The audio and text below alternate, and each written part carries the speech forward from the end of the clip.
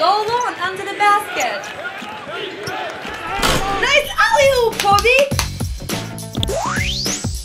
Alley-oops are awesome. You throw the ball up high and your teammate jumps up and grabs the ball and dunks it for the score. What about football? There are no alley-oops in football. Yes, they are. In fact, they've invented in football. Huh? Really? The alley-oop play was invented in 1957 by the San Francisco 49ers Y.A. Tittle, the quarterback, and the receiver R.C. Owens.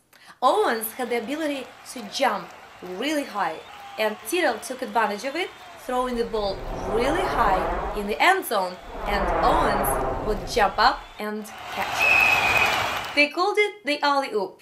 Alley-oop was a cartoon character named after the French term, which is what French gymnasts shouted out when they hoisted themselves up in the air.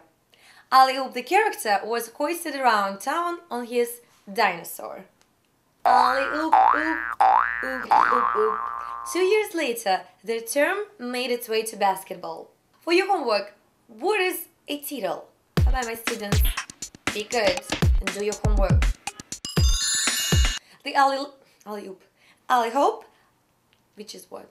Gymnasts. Alley-hoop, which was the French term, meant hopping up as well. For your homework, what is a tittle? Titi.